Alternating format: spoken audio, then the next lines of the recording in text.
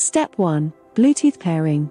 To pair the headphones with your phone, turn on the sonar by pressing and holding the play button. You should hear the voice prompt, "Power on." Then, set the sonar into Bluetooth mode. If the sonar is playing from memory, press the M button to switch into Bluetooth mode. You should see the blue light blinking. Next, in your phone Bluetooth settings, find and select the H2O sonar from the list. You will hear the voice prompt, "Connected," when the pairing is complete. Next, select the audio or music you want to load into the sonar. Open your favorite music app, like Spotify or Apple Music, and start playing. You should hear the audio on the sonar via Bluetooth. To start loading audio, simply double-click the plus button on the sonar. The double-click action should be fast, without any pause between the button presses.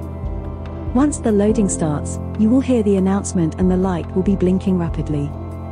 When you have loaded enough music and you want to stop the loading, double-click the plus button again. The loaded audio will be stored into the sonar.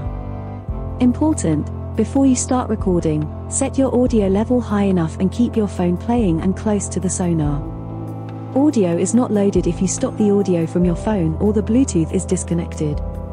Tip: to load for a longer period, leave your phone playing and connect the sonar into a charger. When connected to a charger, the sonar will load in a silent mode. To easily manage all your music in the sonar, make sure to download the H2O Audio app. The H2O Audio app is free and available on both Apple and Android. H2O Audio. Your sport, your music.